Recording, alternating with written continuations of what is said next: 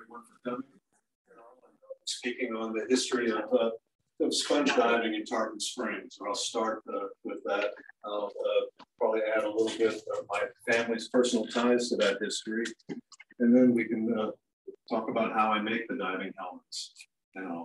So the first thing, the history of sponge diving in Tarpon Springs would be, how did the sponge diving and how did it come to Tarpon Springs?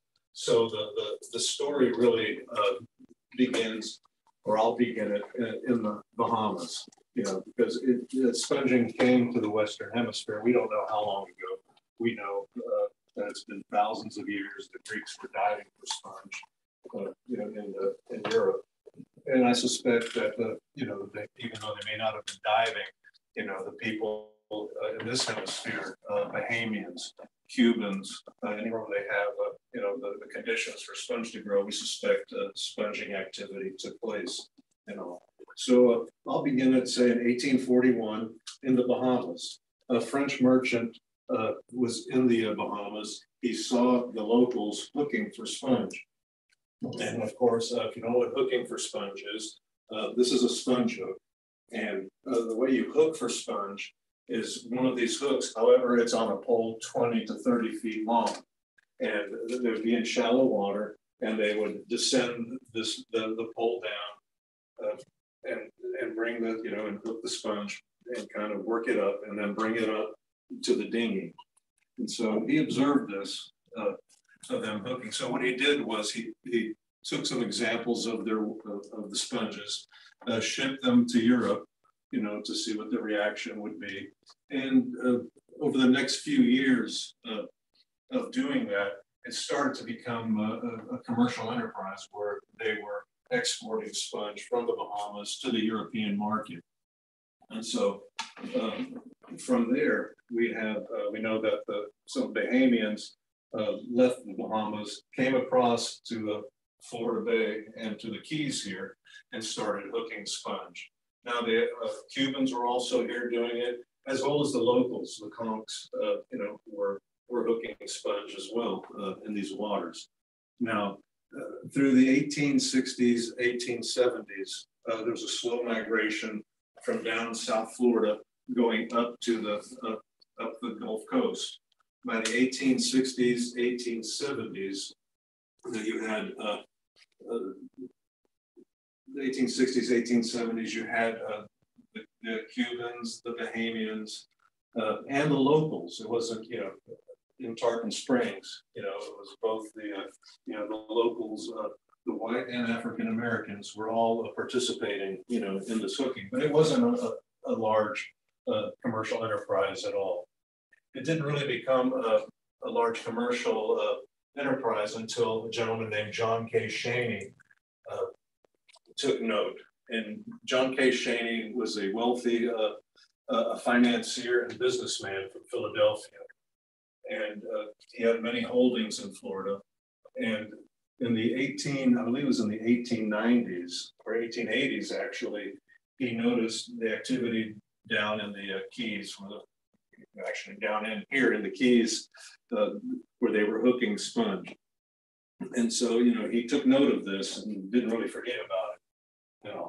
So in the 1890s, John Shaney started making it a more commercially viable enterprise, and he formed a sponge company with offices in Tarpon Springs and in Philadelphia.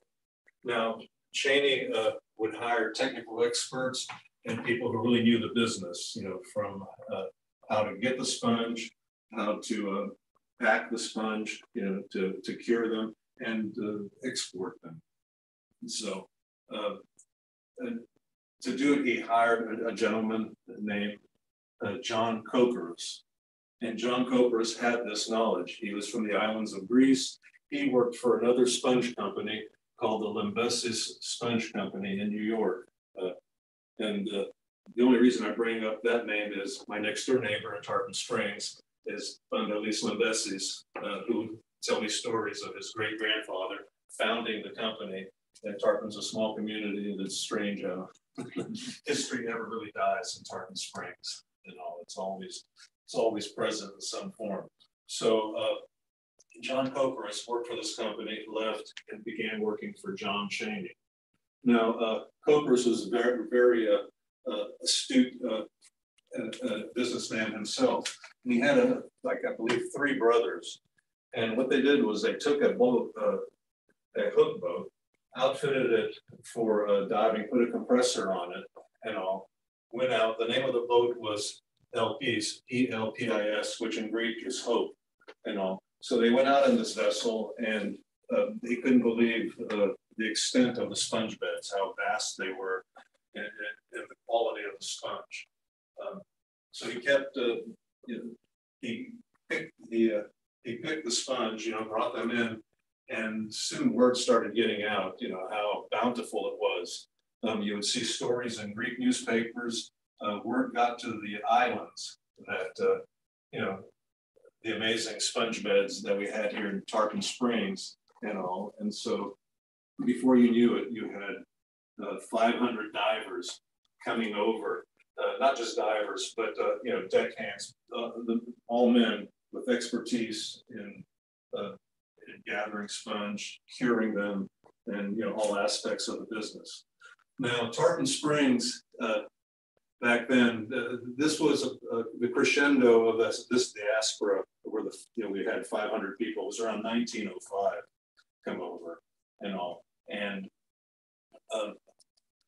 the population, Tarpon Springs at the time, was more a resort town for wealthy Northerners and all. And the local population only numbered 300 or 400 people. So it was quite a culture shock, I'm sure, for both the 500 Greeks who showed up in Tarpon Springs and the 300 or 400 locals who, had, I'm sure they were very surprised, and it really changed the dynamics of the town forever and all. Now, part of this first diaspora was my great-grandfather, Theophilus Lerios, and his son, Nicholas Lerios. And they were both captains and divers and all. And this is what they did. Now, my grandfather was younger than Nicholas and all. And I'll sort of bring in my family's, my grandfather's tied to the business, I guess, at this point. My grandfather, Anthony Lerios, was born in 1891 in Kalymnos, a small island, in the Dodecanese.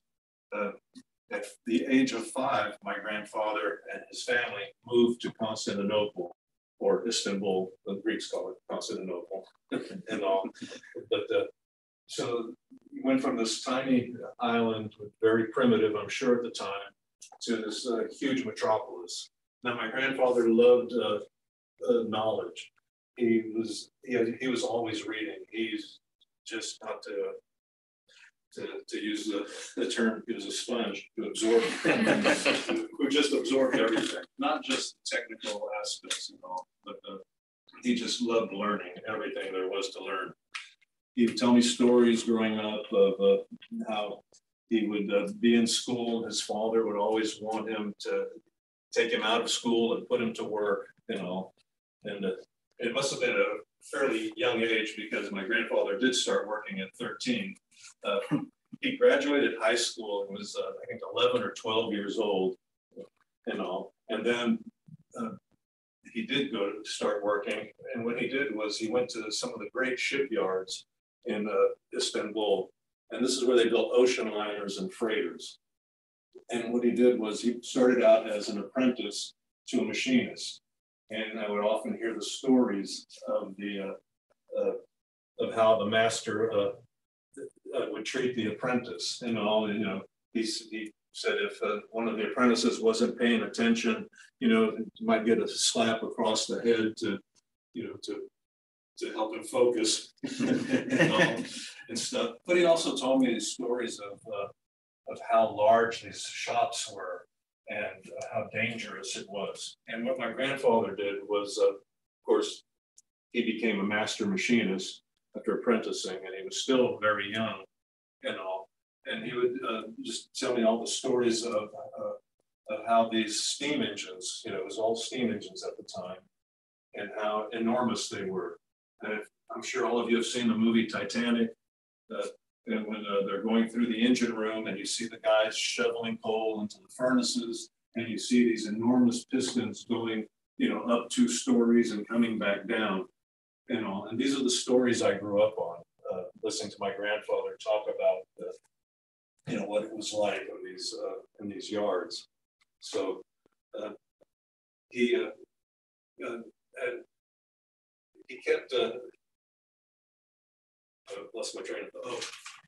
What he did was he kept, you know, he went from being a master machinist and he continued. And because he had such knowledge of how these things operated and he designed them, he was also, you know, became an engineer and not just a master machinist. And by the time he was 22 years old, my grandfather was actually running the entire shipyard and all, which is, you know, when you think about that, someone at that age, you know. Now, this was, you know, the turn of the last century. This was probably 1911, 1912, you know. And by 1913, he saw troubles coming to Istanbul for the Greeks that were there. They were starting to confiscate the property, conscript some of the Greeks into the Turkish army, and all. So he saw the writing on the wall, and so he knew he had to leave. Now, prior to his leaving, in that first diaspora that I spoke about a few minutes ago, in 1905, you know, his father and brother Nicholas had left and come to Tarpon Springs, you know, and were working. Now he tells me the story of them sending him a letter, you know, implying some emergency, you know, something serious had happened. And my grandfather would tell me, you know, that he thought, you know, something bad has happened to my dad, my brother. I need to go there. So he was leaving. He had to leave Turkey anyway. So what he did was, he tells me the story where he went back to Kalimos, saw his mother, who had moved there and had become a head nun at a monastery in Kalimos and all. And then he hopped a freighter, and they went from port to port and then across the Atlantic. He told me the trip took 3 months, you know, before he finally made it to New York, to Ellis Island, and that was July 7th, 1913, when he arrived. Now, again, he was used to the big city and all the amenities and advantages, you know, that he had culturally in Istanbul.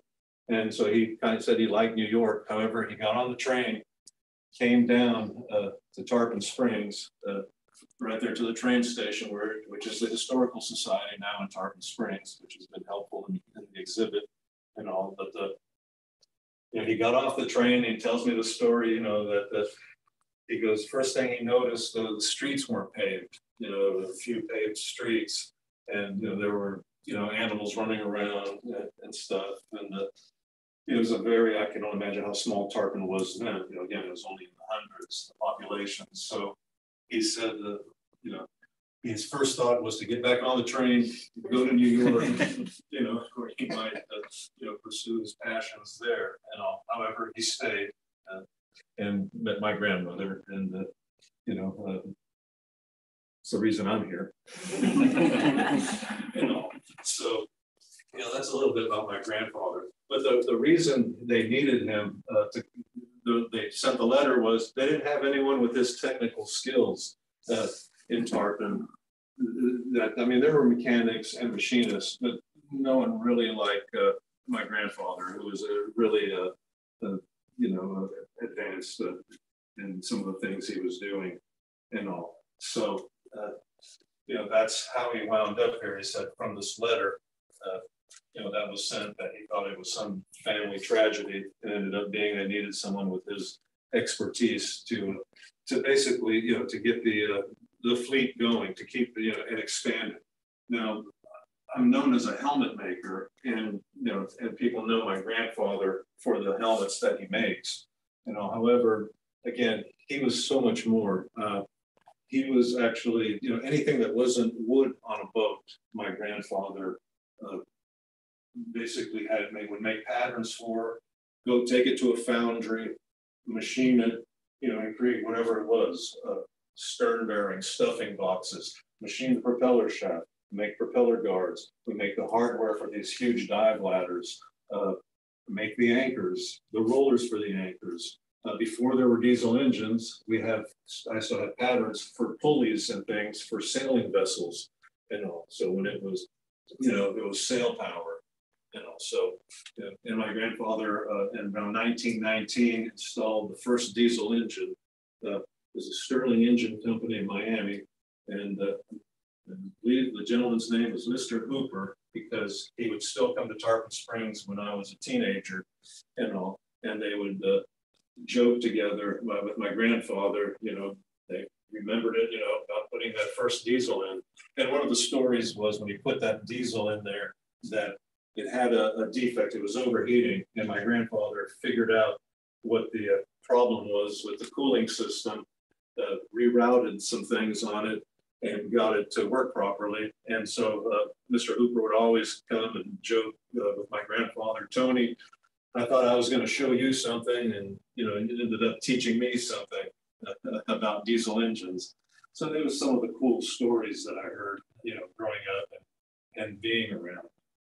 Now, so he did everything. It wasn't just the helmets, which we became, known for, because the helmet's an iconic symbol, of diving. I just like the sign out there says, it's a symbol of man's quest to explore, the world in the underwater, So he did so much more. However, the helmets became the object that most people started focusing on. And I was always fascinated with the helmets too, because I'd watched my grandfather making helmets when I was small or repairing them. And I always thought they were just the coolest thing. All the other things were just shafts and bolts and, whatever you were machining, couplings and things.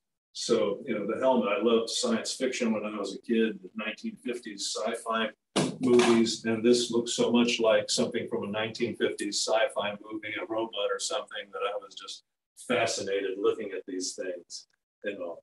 And so I grew up around the machine shop from the time I was probably 3 years old. And it wasn't just a machine shop. We were on the Anklet River, and there's right next to our shop, literally from me to you here, 10, 15 feet away, was a boatyard where they built the wood hulls. They built all the wood boats, sponge boats and fishing boats.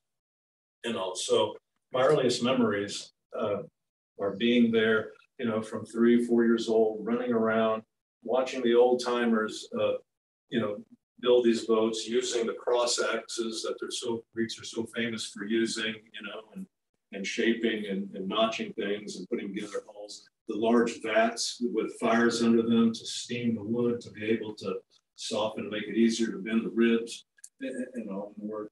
So this is the sort of the things that I grew up watching, and all the things that went with it.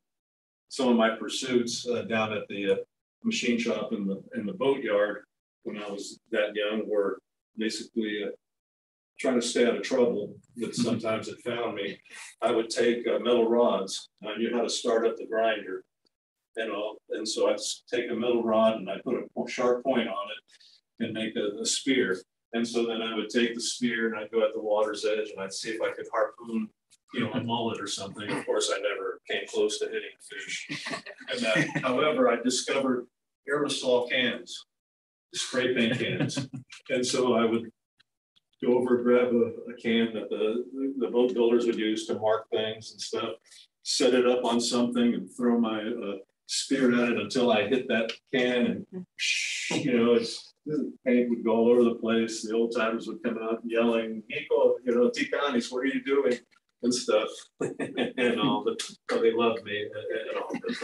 These are some of the earlier memories. Now, as I got older, my grandfather, I would also, even when I was a kid, there were still probably 50 sponge boats in operation in Tarpon Springs.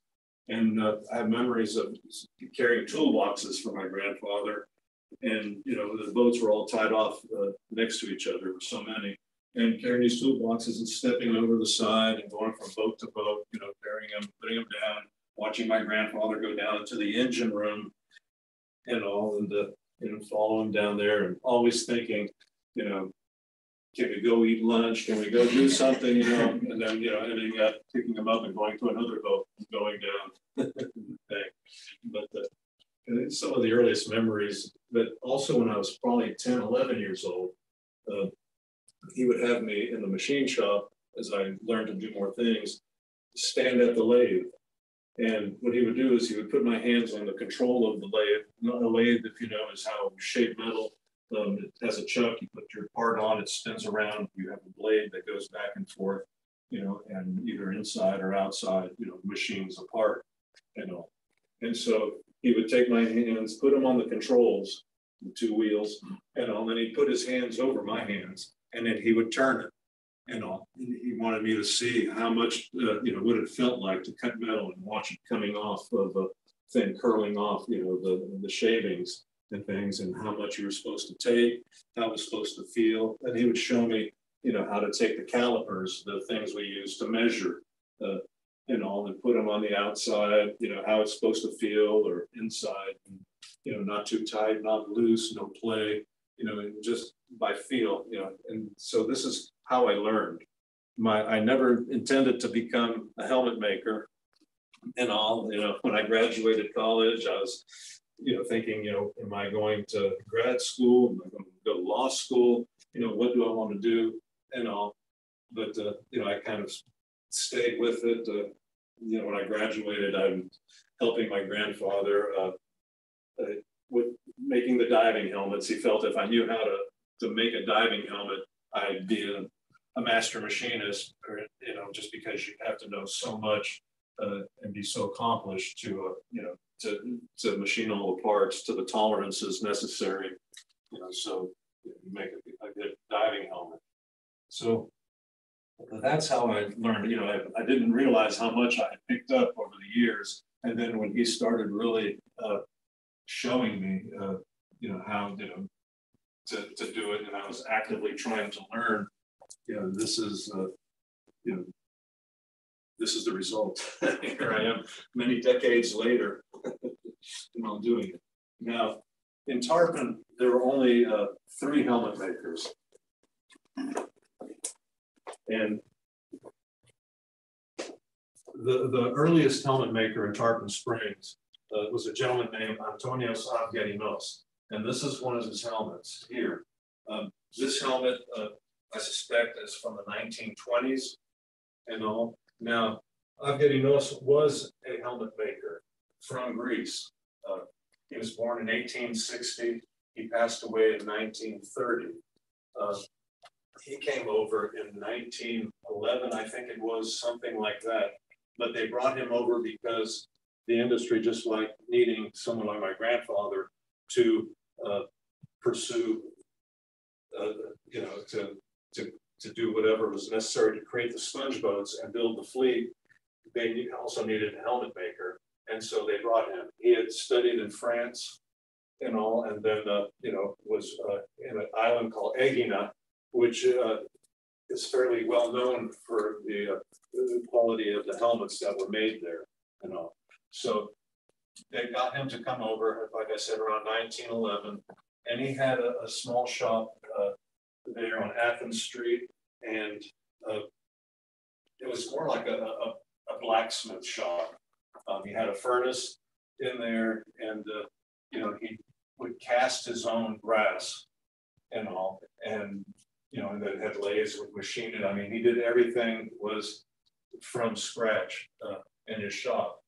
And the reason I know this is because my grandfather, after he arrived, my grandfather was busy all the time. I mean, he had boundless energy. I mean, into his very late year, he lived to be 101. I mean, into his late 90s, I mean, we were working together. I was very fortunate to have my grandfather until I was 37 years old. So my grandpa, again, he was always working, always busy. However, again, he was in his early 20s when he got here, and Avgedinos was 30 years older than my grandfather. Now, my grandfather told me stories that he would go after work in the evenings and help Avgedinos, because from the stories my grandfather would tell me, it sounded like he was suffering from emphysema, you know, probably because of the soot and the smoke there in his blacksmith shop, you know. And so I would ask my grandfather, I go, well, you know, he would help him. I go, well, did you also make helmets? And he said, well, I would if somebody really insisted I do it. He says, but I never wanted to take, in Greek, he would tell me, I never wanted to take bread out of another person's mouth. And he had so much work to do. And he said he really loved Avgedinos. He said he was a really nice old man and all. And so, you know, he would go in there and, you know, help out and all, and until he passed away in 1930. And after that, you know, he is when the majority of my grandfather's helmets, or he would produce them because there was no one else to do it. And you know, this is a nice example of his work and all, and it's in really nice condition. It's really a prized possession. I was very fortunate to come across this helmet many years ago, you know, when I saw it, a local whose family was in the sponging business, you know, wanted to sell it. And you know, I said, are you sure, you know, because we want to sell this thing? He goes, yeah. I go, he had come to me to appraise it. And I said, are you sure you want to sell this? I go, I would not, you know. And he said, I'm going to. I said, okay, you know what? I will buy it from you, and I'll do it. So this is, you know, a helmet, the first helmet maker, Tarpon, Lerios, Avgedinos. Now, you know, this is one of my grandfather's helmets right here. You know, this one is a special helmet to me. This was probably made, I believe it was 82, 83, somewhere in there. We made this. Now, the reason this helmet means so much to me is when we were making it, we knew this was going to be my helmet. And also, you know, it's something that I would never sell, you know, you know, it's just my fave. And also, yeah, and he made a few changes to the helmets, you know, nothing too drastic, but if you were to look at the Avgedinos helmet, the exhaust valve on his helmets and most Greek helmets is set fairly far back, and the exhaust valve or dump valve is the button. There's a button in there, and you keep hitting that with your head, you know, when you're diving. Now, sponge diving, your focus is on the bottom, you know, and you're looking for sponge. You're basically almost running at an angle into the current and all. And so he felt it was, you know, difficult for the diver, you know, to be looking down and then doing this. So what he did, if you'll notice, it's a couple inches forward, more to the side here, where the diver, you know, would simply bump his head this way, you know, and exhaust the air out, you know. Pretty much, there's not that many differences in these two helmets and all. You know, they both believe, and if you've seen some helmets, they have a more, or breastplates have a more rounded front. He felt a more tapered front would give the diver more freedom of movement with his arms, you know, and how to, you know, when he's collecting the sponge and all. So, you know, that's really the changes. And he'd like to put a slight angle on this front porthole here. He would tilt it slightly forward. Again, you've seen helmets where it looks like the, you know, it's just straight up and down on your face.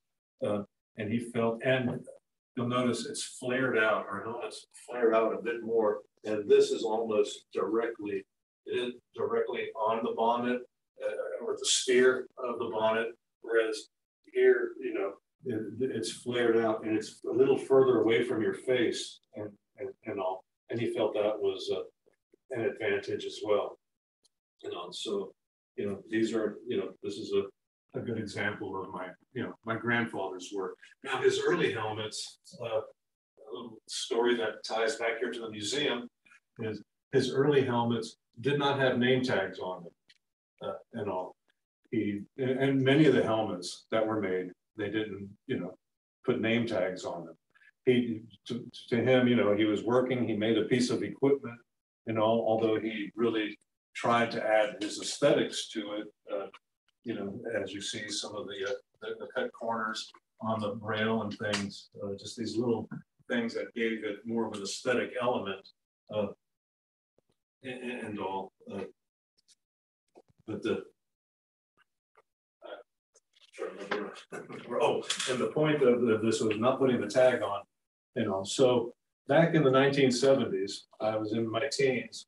Well, I met a gentleman and a lady, Joe and Sally Bauer, and they would come to Tarpon Springs all the time, and you had to know Joe, you had to know his personality, very powerful personality and stuff, and insisting, Tony, because you need to put tags on your diving helmets. They need to have tags on them. And he even helped come up with the cut corner design my grandfather told him kind of what he wanted and all. And Joe went out and found someone who made a prototype tag for the helmets and all, and then brought it to Tarpon Springs and everything. And so we got the foundry to make the tags for us and all that you see here, made by Anthony and Lerios Machine Shop, Tarpon Springs, Florida, USA, on there and stuff. So I, just kind of an interesting thing. The dive world is a very small world. I've learned from going out, doing what I do and meeting all the people that are in the dive world, and it is a very small, close community. So that's how the tags wound up on there. Now, my grandfather passed away in 1992, born in 1891, passed away in 1992. I was 37 years old at the time. I was very fortunate to have him for so long. So after he passed away, I stopped making helmets for a couple of years. I did other jobs, machine shop stuff. I knew how to pour babbitt, if anyone knows what that is. Before ball bearings, there was babbitt. It was kind of like lead sort of stuff that you melt and poured around a shaft, usually drill holes and chamfer into pathways for lubrication in it and all, but they didn't have ball bearings yet. So I knew how to pour babbitt, and also I could work on very old machinery, like tanneries in Tarpon had some very old machines that I was able to take in and overhaul. And I would, just do these other pursuits. It took me a few years. He passed away in 92.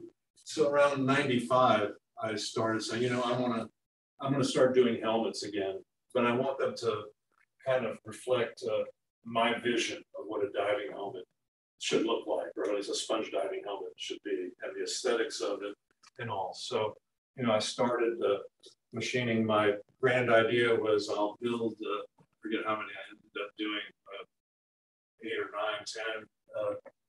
So I started making parts, machining all the parts and all that I'll get to in a minute and all. And then, doing everything, however many of this, that, and the other.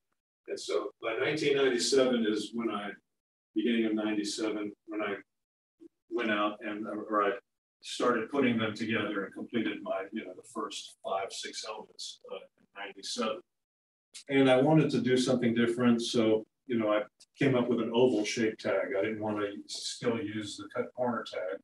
So I wanted to go ahead and I came up with an oval tag, and everyone was saying, you have to put your name on it and this and that. So I went ahead and, that's the tag that I've been using ever since, that you see right there and all.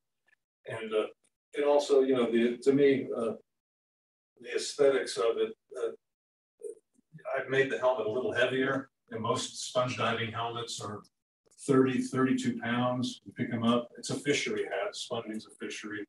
And they tend to be much lighter helmets when you're doing a fishery helmet. The military hats, the Mark 5s, weigh anywhere from 54 to, I think, 57 pounds, depending on how they're rigged. and all. And so these are much lighter helmets, and all. So, so maybe I should talk about. Do those have communications in them? Typically, no. There's not really a comm system in these helmets. The way they communicated, the divers communicated, was through the line tender. They had their signals and all. You know, they knew what Toth meant what. You know, that sending up you know, I'm sending up a bag. You know, he'd take the sponge bag that he collected, tie it off. It goes up. You know. And then drop, you know, then empty it and drop the bag back down. They even have signals, drop the spear gun or something. I see a fish for dinner. I mean, you know, and of course, they had signals when the diver is in trouble. But the only comm system I really put into a diving helmet, a sponge diving helmet, was for Torrance Parker. You know, a dear friend of mine, we passed away the last few years and all, and really a great guy. And I did one for another gentleman, Dan Wilson, who's sort of the father of sort of modern commercial diving. We became good friends. He had moved to Tarpon Springs and all on the sailboat, lived there, and he's had in his warehouse, he had the Purissima diving bell that I would go in and play. I'd crawl in that thing, you know, and just check it out, do stuff. But those are the only comm systems that I put in diving helmets. Now, my helmet weighs 38 pounds. And the reason it does that is purely aesthetic reasons. The portholes on mine are a little thicker than you see on the other helmets.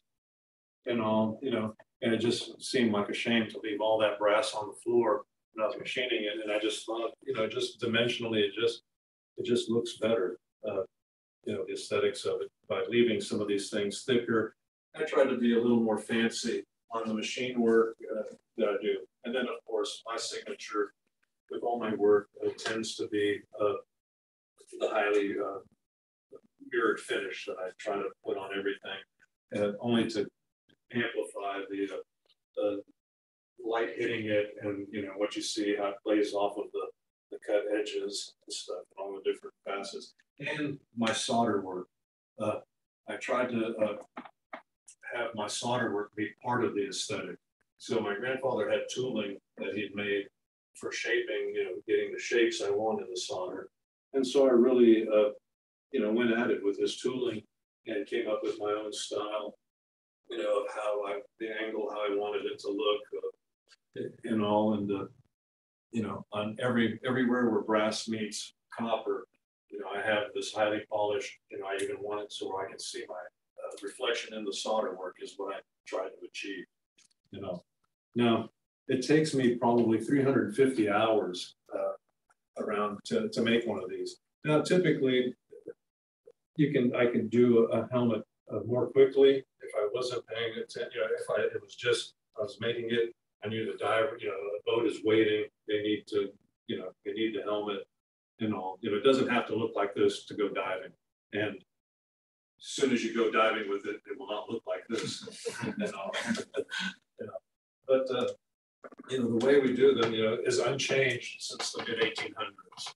I mean, nothing has changed. And actually, nothing has changed as far as how they're made from the very first helmets in the 1820s, you know, when the Augustus C made his first flip circuit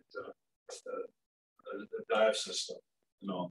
So when I'm making a helmet, you know, I start from the bottom up, you know, and I didn't bring a big sheet of copper to show you, but I have 3 foot by 8 foot sheets of copper, you know, that I get, and what I do is I take the sheet out to my welding table.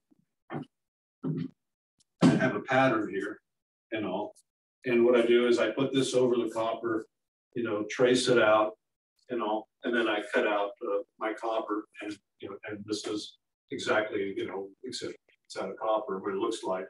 And what I will do then is put this into a large cast iron mandrel. I mean, it's really heavy. It's very, very old that my grandfather made. and clamp it in on the sides here. And I have a wood mallet that probably weighs 3 pounds or so. And I will sit there and pound it into this form. I'll just sit there and do it. I remember the first time when I was learning to make diving helmets, my grandfather, showed me, went to the form, put it in, and he started hammering. And he didn't stop for a couple minutes, just bam, bam, bam, hitting it and stuff and all. Then he stopped, handed me the mallet, said, "Go ahead, do it." I remember I did it for about a minute, and I thought my forearm was going to explode. It was so, it just got so tight and stuff, and eventually I learned, to let the hammer do the work, and I can feel it almost when you strike it correctly, it almost bounces. It's bouncing off the copper, and when you're doing it, and you can last a lot longer that way. So what I do is I'll take that, hammer it out, and I'll get a shape of the breastplate into the form. Now this one, I got this breastplate going. But you can see, this is how it comes. It comes out of the form like this. And what will happen next, before the neck ring can go on, is I will cut it. I decide how much height I want the neck ring off of the shoulders of my breastplate, straighten all this out, and before, of course, the neck ring can go on it. So what I also do, as you can see, the first thing I do, because this is in its early stages, is to put the outside support on here. So this is, what that looks like in the beginning. And I should, at this point, maybe let you know that all these things are brass. And what we do is we have patterns, In the old days, it'd be wood patterns that look just like these parts. And you take it to a foundry and they cast it for you in brass.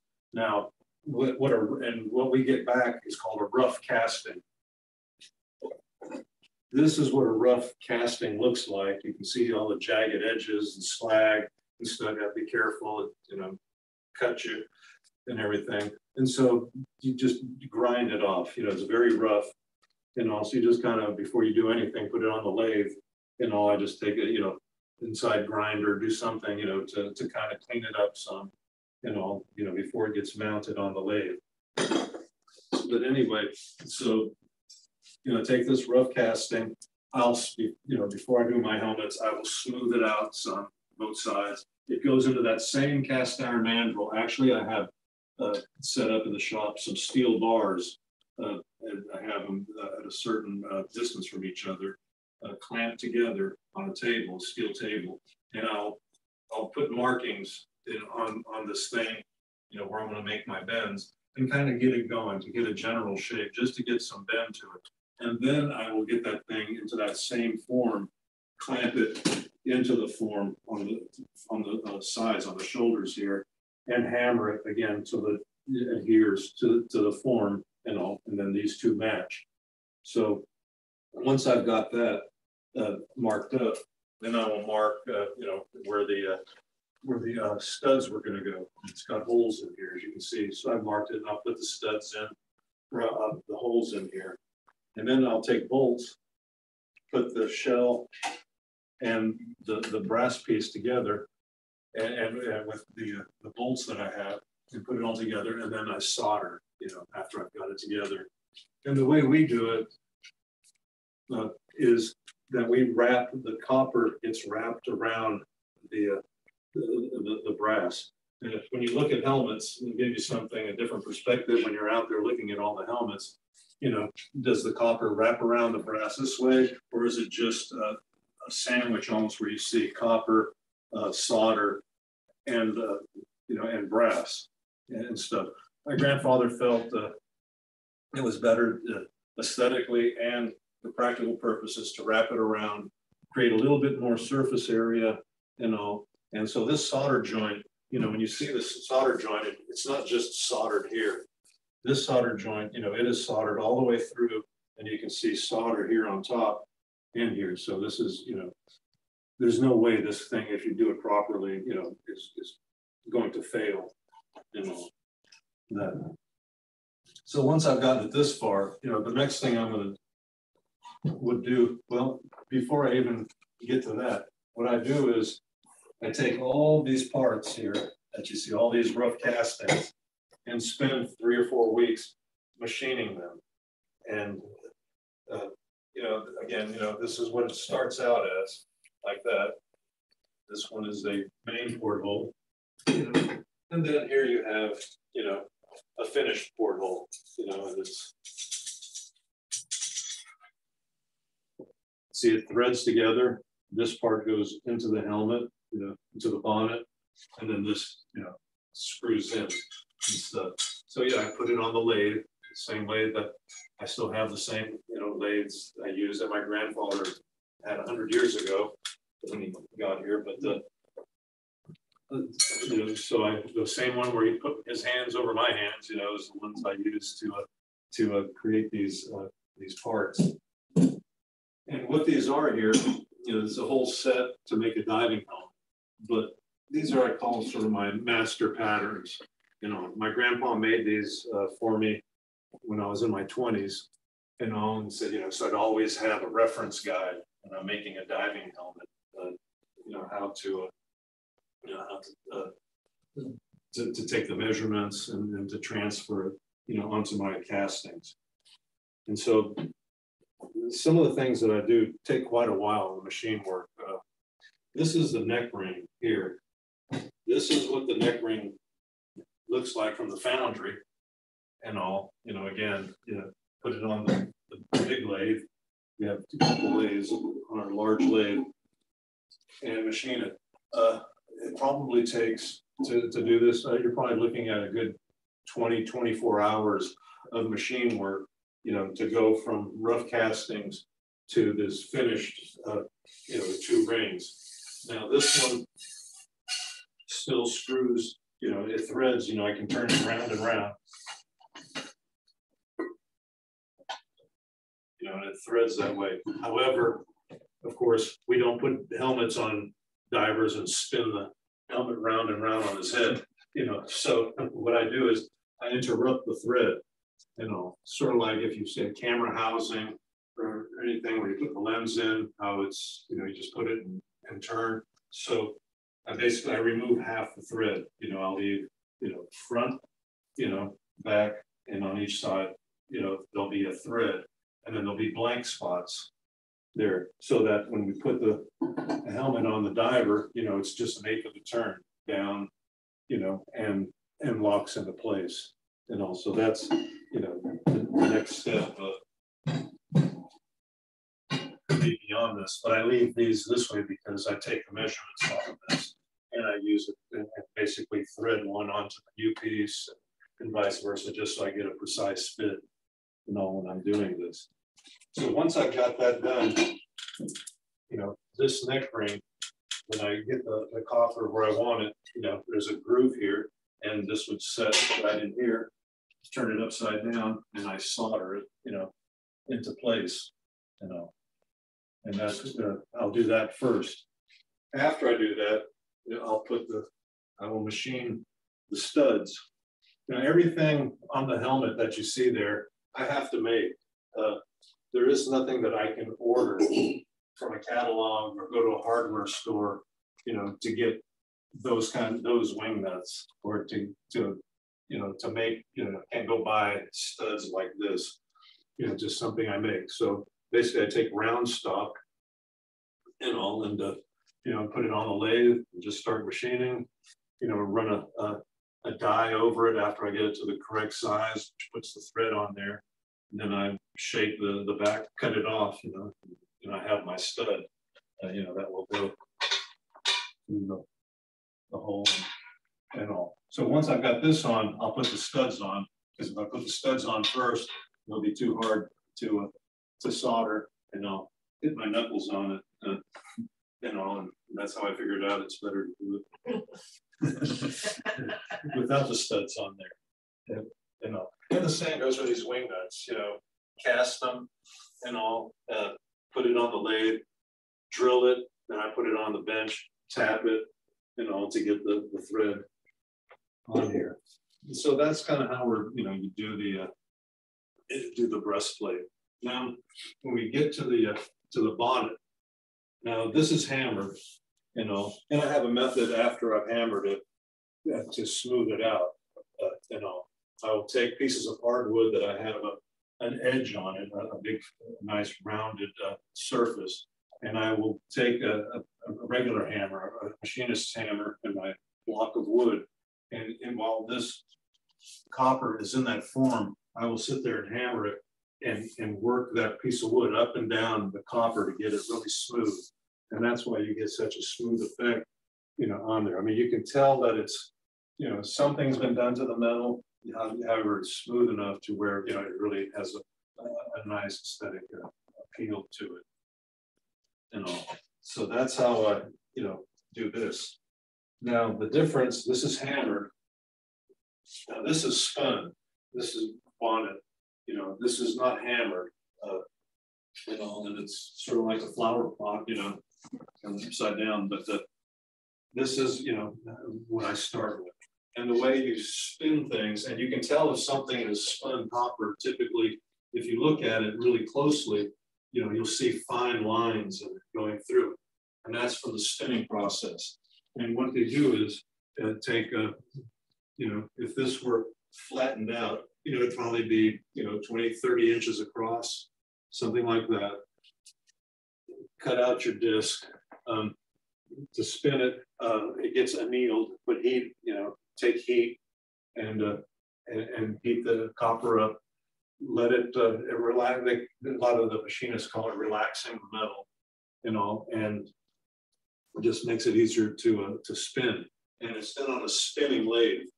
And a spinning lathe is a lathe that has a gap in the bed to allow for such what we call a large swing, you know, to put this big piece on. And what you do is you put it on the lathe. There's a pattern on the lathe when they're putting it on. My grandfather came up with a wood pattern, you know, of this bonnet, you know, and the wood pattern goes on the headstock, it's called, the part of the lathe that spins around, you know. And so you take the, you know, you take that pattern, it's mounted on the headstock, and then you put the sheet over it, and then, you know, hold it in place, and start the lathe that's spinning, and they have bars, you know, spinners have bars with like small wheels on the end of it, and basically there's a fulcrum there, and they will sit there, they will turn, you know, push against it, and the bar will sit there and push that metal around the form, you know. And it does not take long to spin it. I mean, once it's on and going, a couple minutes, you know, this thing's going, you know, it's formed, you know, and it comes off, you know. And then what I have done is, you know, I figured, you know what, let's try and save as much effort as possible. So I try to remove the lines while it's still on the lathe, you know, and erase as much as possible. You don't get all of it, you can still see it on there, you know, but you don't see it on the finished one, you know. At the end, it's completely removed, so you get that clean mirror finish, you know, where you see no swirl marks, you don't see anything. It's just, you know, just like a mirror, you know. So, you know, you start with this, you know, with this bonnet, you know, shaped like this. Now, my grandfather's first helmets, before we started using one piece, we have another cast iron mandrel, a big form at my shop that is basically, it is the bottom half here, you know, up to this, I call this the equator of the bonnet. And what I do is, and what he would do is hammer, you know, a piece of copper into this bowl, into the form, and create what, you know, was basically a bowl, you know, of, you know, this much thing. And then he would take copper, wrap it around the bottom here. He would, his brazing was so good, you know, he would take the bowl and then wrap a sheet of copper around the bottom, braze it here to where you could not even tell that he had what he had done. It looked like one solid piece and all. And, you know, that's how he would originally do his bonnets. Now, when you look at old sponge diving helmets, traditionally they have what we call a castellated cap on it. If you come up here and you look at this, there's a cap right here. And when I say castellated, like a castle wall goes up and down and all, the piece here goes in and out like a castle. And so does the piece that it matches to, and it's attached together. And then they'll solder and braze it, you know, finally to where, you know, it's hard to see, but you can always see the castellations, you know, in that. And that's how, you know, typical way of making sponge diving helmets. That's how Lerios did it. He was very good at it and all. And then work the piece, another piece of copper down from that, you know, create this part first, add the cap in, and all to close it off. And then there'll be a seam that you can't really see here, and under here is where they put the seam, because otherwise you'd have a large seam where you can see it. But here, you know, with the portholes in the way, that takes away most of that anyway. And also, you know, that's how that's done. And that's the difference between how my grandfather came up with the idea of doing helmets, you know, and the way it was traditionally done. That's another difference that I mentioned earlier, how he does it, you know. So one of the things, you know, that when we're doing diving helmets, and you look at it, we take a lot for granted to do it. There's no rule that says it's going to come out symmetrically. We take for granted the porthole is going to be, all of them are going to be oriented correctly. There's no rule that says you can't goof this up and have, you know, things not quite right. Or one of the things that fascinate me, you know, on the sides, you know, are they, you know, is one slightly off this way? I mean, it's a globe, so it could be off, you know, a lot of different ways and stuff. So I had to come up with my own method of laying it out before I put the portholes on, how I, you know, measure, and I do things just to ensure that I'm not faced with looking at something that's just slightly off and trying to go back and correct it and something like that. And so that's just one of my little peccadillos, you know, when I'm making stuff. I can be very obsessive, as you can see with my work and all.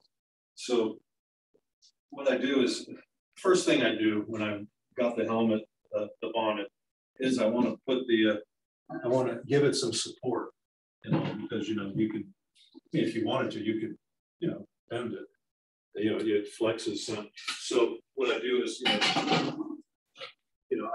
I'll solder the neck ring on, you know, is the first thing I'll do to get it where I want it, you know. And then once I've got that together, that's when I'll start cutting out for the main porthole, you know, to mount. And so I'll cut that hole out, and then again, I have a method of flaring it. It's all by hand. I don't have a device that extrudes that I put in, although I thought about making one that extrudes the metal, you know, where I just keep tightening something, it comes through and pushes the metal up. I have a small, you know, real small machinist hammer. I'll just take and I'll just start working it around and flaring it almost a circular motion with my hand when I'm hitting it and working it up, you know, and taking it around like that. And it takes a while to do. And again, there's no rule that says it's going to come out the way you want it. You know, so it's something that I really worked hard on. It's just one of the things that I think, it was one of the last things I think I start to perfect, you know, as I, you know, made these diving helmets. You know, it was just important to me to have it just look natural, to where, you know, you can't tell, you know, how I did it. You know, you don't see hammer marks on that, which there are plenty of. You don't see any of the crinkles and stretch places, you know, marks on there from working it, stretching the metal and stuff. So, you know, it's just kind of a tough thing to get especially in the crease, when you look in that into the crease where the bonnet and the flare meet, you know, that's, I'll sit there and look, are there any scratches? Is there anything in there? So, you know, that's the first thing I'll do is put in the main porthole, and then I'll go ahead and do the sides next. And then, of course, lastly, I'll put the top light. Now, if you'll notice, a lot of the helmets, I see one in this room, it doesn't have a top light, a fourth light on there. You know, now in sponge diving, you know, it's important to have that fourth light, that top light there. And the reason is when you're diving, sponge diving, the boat is not at anchor. You know, it's called fishing the diver. You know, the boat's not anchored. The diver jumps in and he starts going into the current. He's typically running almost bent over, running into the current with that sponge hook in his hand and a collection bag in the other hand, you know, and he's in a zigzag pattern going along the bottom there, looking for sponge and all, and the boat's basically following him. And a sponge boat, and when you go into the exhibit, you'll see a wonderful model of a sponge boat, but there's not a steering wheel in a sponge boat, it's a tiller, you know, and a rudder. And so the tiller is standing down, you know, in the hatch and the hole and all, and the bow of the sponge boat, of course, is up high. So you have, you know, the deckhand up on the front with the safety line, but he's up there and he's pointing to the, you know, the captain who's back there, you know, 45 feet behind him, you know, this way or this way, you know, because he's following the bubbles of the diver and letting a hose out, you know. And when you're going into the current, you know, the hose is not going directly down to the diver, but the hose is basically going back down around back of the boat, you know, and it's almost coming up because you're in the current and he's going and collecting seaweed and things, but also the potential for the hose to get wrapped around the prop is there. And that's why on sponge boats, you'll see there are propeller guards on there. And that's to keep the hose from getting wrapped around that prop, you know, and harming the diver. You know, so, you know, that's kind of how it's done, you know, and you know how he keeps his focus there and goes and the boat following him. So back to the helmet. Now, you know, talking about the outside, you know, and in these diving helmets, there are vents in there, and I can show you.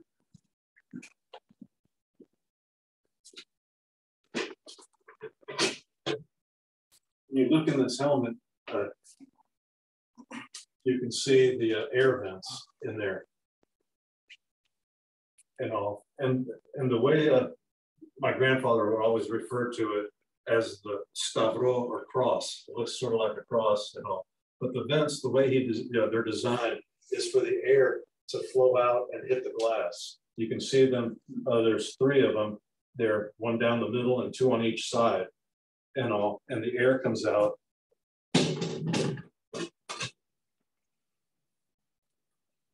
And you know, and flows onto the glass. So one of the things I'm doing, you know, I have a pattern that he had made years ago. This is what that vent looks like, you know, the shape. So what I'll do is, again, on the copper, trace it out, cut it out. I have a metal form that is slightly smaller than this, you know, by probably 3/16, maybe not quite a 1/4 inch, clamped together, and then I'll work the copper around that metal form so that it creates a channel. It's not a flat piece of copper in there, but it's actually a channel, you know. And again, have the place in back where you saw this coming out of is this piece. And I have a form for this that he made out of wood, really cool little piece of wood block that my grandfather chiseled out. You know, that form, so I still use it, and I hammer it in to get the cup back, and then that's how they come out this way, then one this way, and one that way. You know, and that's what's on the inside there. And The other thing that's on the inside, I talked about portholes, but again, we make everything, the valve assemblies, you name it. So I have, rough castings for the elbow and back of the helmet, and for the exhaust valve. Here, here's what they look like from the foundry, this, and then, of course, here's what they look like when they've been machined, and this thing in the back, this is a check valve, and has this valve in it, the valve seat. And what this does, this is where the hose attaches in the back of the helmet and all. And the reason this check valve is so important is, should something happen to that hose when the diver is down this, it's open, air's blowing through, it's open. Should something happen to that hose, it creates an incredible vacuum. And so this thing snaps shut from that vacuum. So the diver still has air, to hopefully get out of trouble But yeah, should this fail, and something happens to the hose, it will crush the diver. It creates a fantastic pressure differential, and it doesn't take much water at all, deep water at all to, for disaster to strike the diver. So it's really, important to be precise. When you're making diving helmets, diving is very unforgiving, and so the precision is is paramount. When you're creating these parts, you have this valve, but it's paramount in every part you make. But that's one of the most critical areas. Another critical area I'm talking about it is the neck ring, between the bonnet and the breastplate. There's a leather seal. Now I didn't really say anything about it yet, speak to it, but on these helmets there are no O-rings. Didn't have O-rings. All these helmets since the 1800s are copper, brass, glass, and leather. I use like 3 different thicknesses of leather. This is the thickness, obviously, for the neck ring that I used. And there's a recess here, so I cut out a big ring, sort of like that, except pretty big. That fits down in that recess. And there's a way, that I was taught to fit the helmet to the bonnet to the breastplate and all, where I mark it and I can tell where it needs to be shaved or down so it's all level, and the entire surface of the ring makes contact with that leather, and you get a nice seal. Otherwise, the diver is going to be complaining to you that I'm getting wet. Stuff, water's squirting in, and the deeper I go, it seems to squirt in a little harder and stuff. So yeah, and another thing I wanted to point out is when we're making, the way we do the seals on these is, like for this, these 2 parts screw together, and it's basically a compression seal. And what we do is you take, leather, glass, and then another leather seal on top of it, like a sandwich, and then you screw it together, and it compresses, and tighten it. I've gotten to the point where I know precisely how much to machine, and with my seals, I can tighten it all the way, yet there's no gap. When you look at my portholes, there's no gap. This part is all the way flush to the back, even though it is tight and sealed at the same time. Nick, on your front ports, like with the Navy Mark V, the window is on a hinge, so yes, you can open it. But on the sponge helmets, are they fixed? Yeah, they are fixed. They weren't really meant to be opened and closed. I'm sure the military had a reason for why they wanted helmets to be able to open. You know, I always thought it was in the movies so that the guy sits down, they open it, and shove a cigarette in your mouth. But I'm sure that's not the reason. You know, I don't know that answer of why they do it, but yeah, it's not done on any of the helmets. Even when you see helmets like Avieti knows here that have these buttons on here, these weren't really meant to be undone, you know, on an ongoing basis and closed. What this is more for is to put a bar across here and open it to get it off, you know, should you need to, you know, to access the front porthole. Now, you can tell what's really cool about this helmet is it's got both of these buttons. You see so many diving helmets, old helmets, where I can tell when someone has tried to remove the porthole because they have broken these off. It will happen every time. But it's because grass over time submerged in salt water becomes brittle, you know. And unless you really know how to lose, if you just go right now and try to open this, we'll break these. I will break them. You have to know the heat and how to really break it loose before you, you know, even try and use these to unscrew the helmet. Yeah, but yeah, all fishery helmets, you know, particularly sponge helmets, are all fixed face plates. And you also talk about fishery helmets that they don't need the grates like a salvage helmet would. Yeah, when you see the helmets with the grates on them, you know, those are either the military helmets or they're commercial hats used primarily as salvage work. Anywhere where there's dirty water, the potential for objects to strike that place. You know, if you're in a hull where you're doing something and working, and you turn, you don't see this, you know, a piece of metal sticking out, you crack your glass or do something. That's what those grates are there to prevent. Now, sponging is all open water diving. You know, there are no obstacles that are gonna, you know, crack your glass and all. Plus, you know, visually, you know, vision is very important to a sponge diver, you know, because that's his whole purpose is down there to find sponge.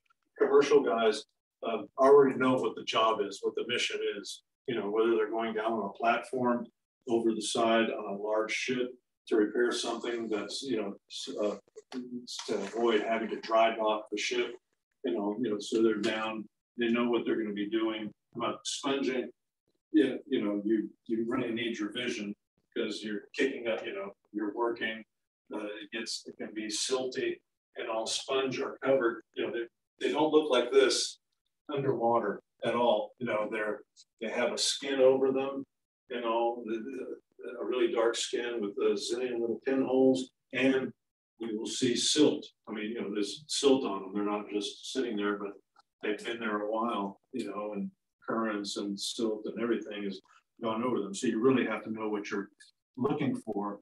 And again, you know, vision is really important, you know, in that respect. Yes. As you went through, I kind of imagine that the leather that you have on the glass could be maybe a area of failure. Is there a way that, or taking a step back, is there an area of failure that you've noticed on some of the earlier diving helmets that you made an improvement on, or just, you know, something that you give advice to when someone is using a helmet that you yeah, I mean, leather over time, you know, will deteriorate. I'm surprised the helmets, how long they lasted. I've restored a lot of helmets. I come across a lot of antiquities people bring me to restore and all. And I'm surprised at the condition of these helmets. These guys use this piece of equipment for decades.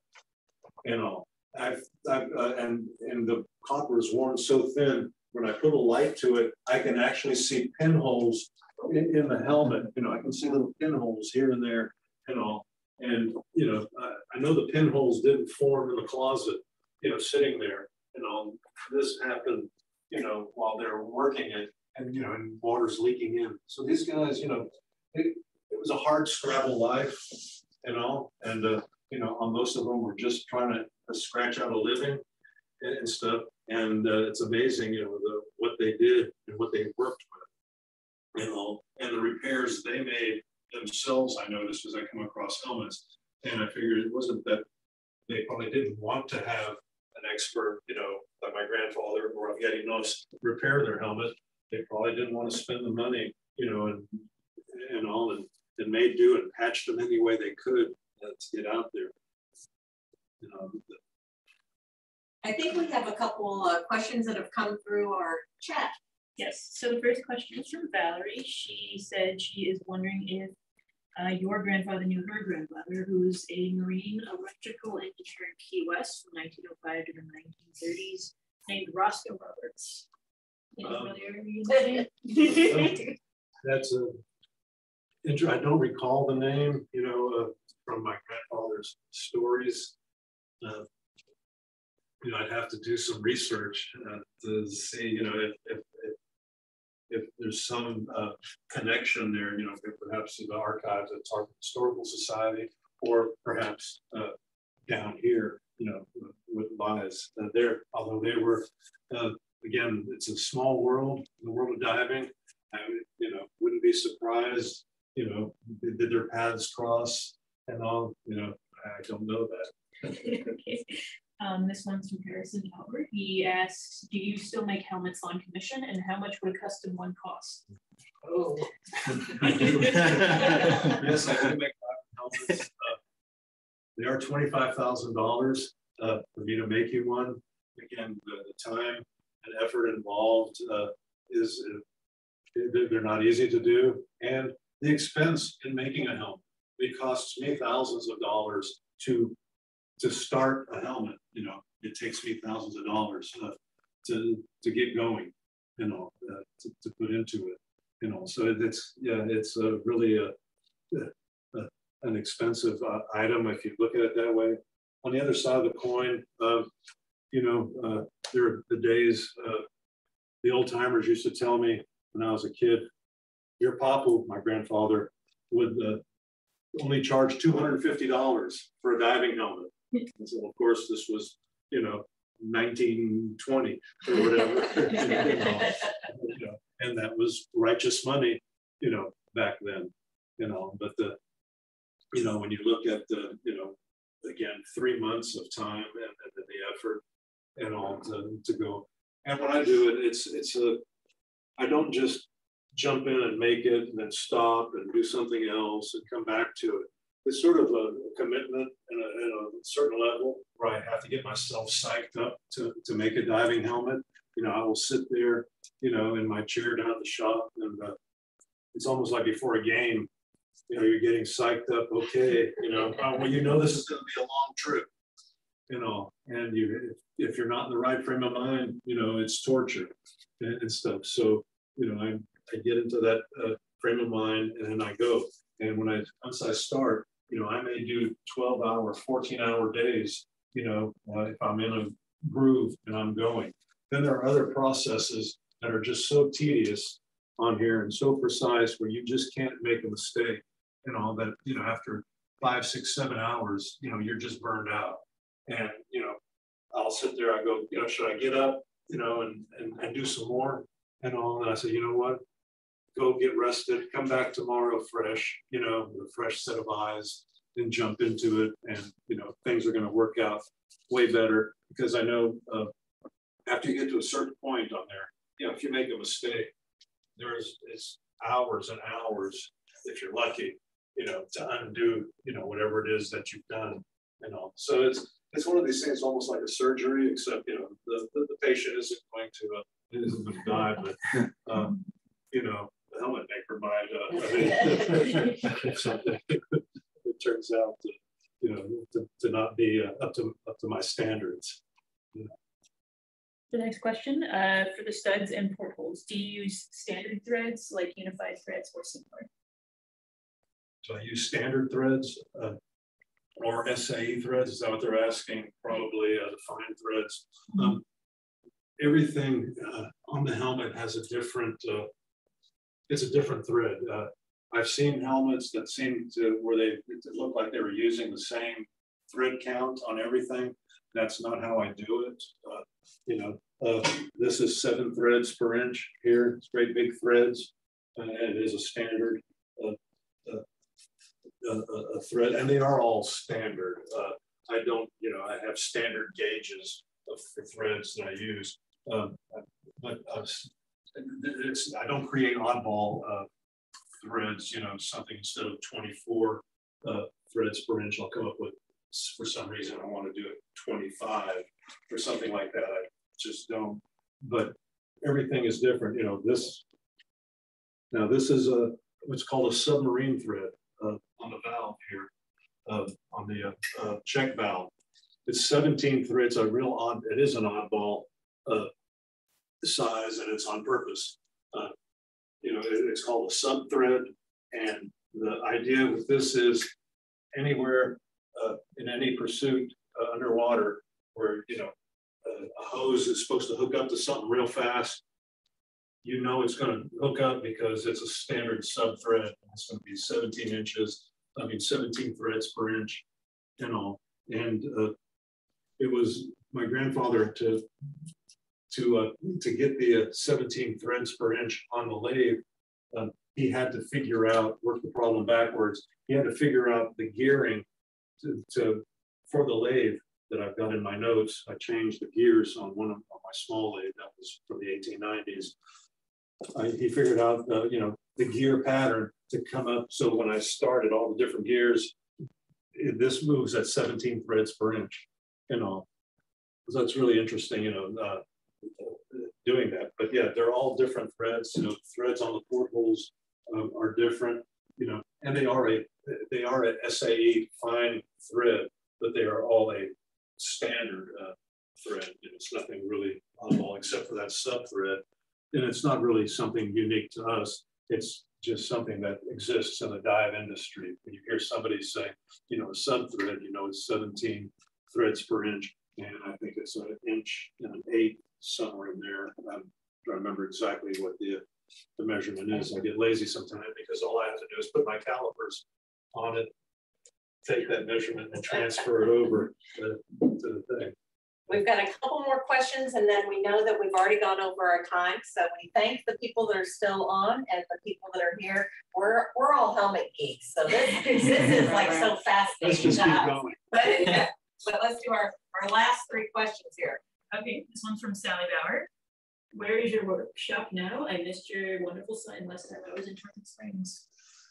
Sally, the shop is still there.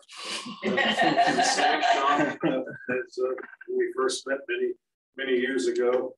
You know, when I was in my teens, you know, like 20 years ago, hasn't it been? Yeah. But yeah, the shop is still there, and can't wait to see you there in the shop. And I'll miss you and miss seeing you. But yeah, I'm still kicking. The shop is still kicking. It's all the same. It looks the same as last time you were there and Joe was there. And you know, the same equipment. My shop for all of you is like taking a step back in time. You know, not only what I do is an ancient craft, but I do it out of an ancient machine shop. You know, when you're in my shop, it looks the way machine shops looked for 150 years. You know, I've seen the photographs doing research of different helmets I've restored from the 1860s in Greece. I've looked at the photos of the machine shops and the old timers in there. And there's just something so kindred when I'm looking at these old photos, the equipment I'm looking at and everything, it almost feels like my shop, you know. As your grandfather passed this skill on to you, have you found a way to pass this skill on to someone else? I knew I was going to get that question. You know, I get that asked all the time.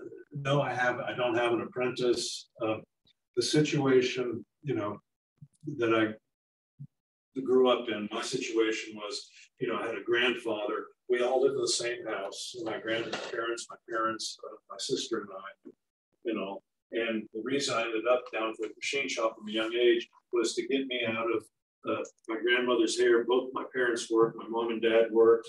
You know, Yaya or my grandmother was at the house, you know, cooking and doing cleaning and stuff. And a lot of times she'd get me out of her hair. Grandpa would take me down to the boatyard and the machine shop to, you know, to be there. And I just loved it and all. So, what was the question? You're a apprentice. And so the situation of this loving grandfather was a brilliant man and a brilliant teacher. I mean, he was just a great teacher. Everything he taught me, and all. You know, how does that get? You know, how is that repeated? You know, I mean, you know, again, it's his family. You know, it started me not even knowing that I was learning and stuff. I don't know what the future holds, but I don't really foresee, you know, something like that occurring, you know, to where, you know, I would have an apprentice and, you know, I tell them, you know, go to college or, you know, if you want to make more money than a helmet maker, I don't know, be a bartender or do something, you know. The last question was, what kind of solder do you use when assembling helmets? The solder that I use is 60-40 solder. You know, it's 60-40 lead tin is what that is. It's not silver solder. I found silver solder to be too hard and brittle to work with and all. And I guess my grandfather did as well, because that's, you know, how I was taught, you know, to use, you know, the 60-40 solder. And then, of course, we use a flux, a liquid flux, you know, ahead of time where I'll heat the copper and the brass surfaces, you know, to be cleaned, and I'll add the flux and then feed the solder into it. And we have one more from our audience. So with your breastplate and your bonnet, what size copper are you using? The thickness? Yeah, is it 16 ounce or? I'm trying to think of the ounce. It would be, I think, 16 or 18, somewhere in there.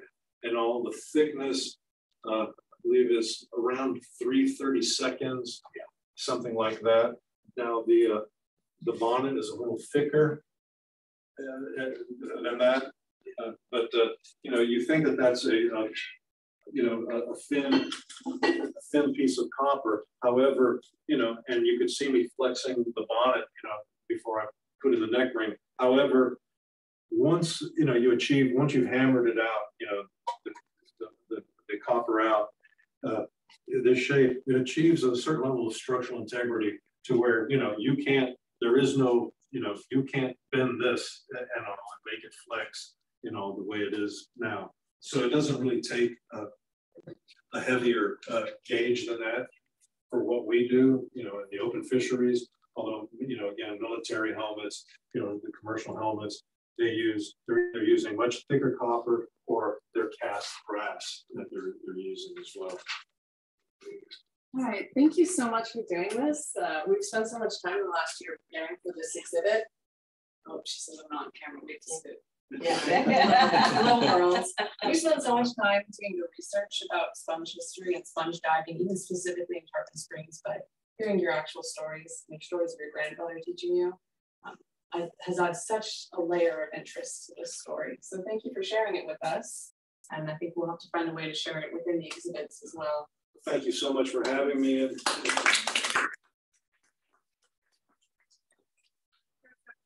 Thank you. We have a membership for you for the next year. You can come back and see us anytime. And I hope that I will take you up on that. Now we have 2 other new members tonight. So thank you for coming to our Immerse Yourself Talk in person. It's great to have people here again. And thanks for joining our team. Thank you, guys. And thank you all for